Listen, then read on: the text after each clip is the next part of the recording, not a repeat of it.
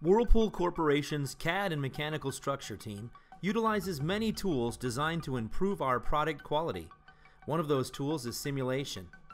Using virtual reality technology during the design process assures that engineering specifications are consistent and correct.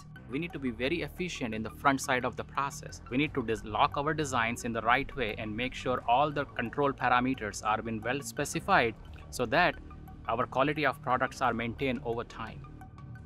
In the early stages of product development, mock-ups are created in order to verify that design parameters are being met and that they'll meet consumer needs.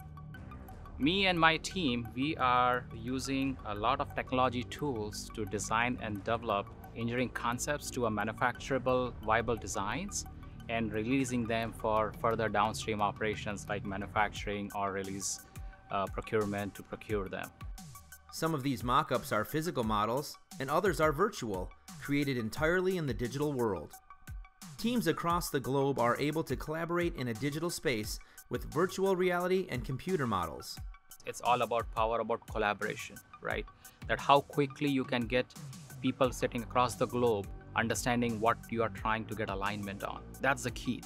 Not only does digital modeling help in the design of products, but it helps our teams to design manufacturing lines that are safe, efficient, and ergonomic for our employees.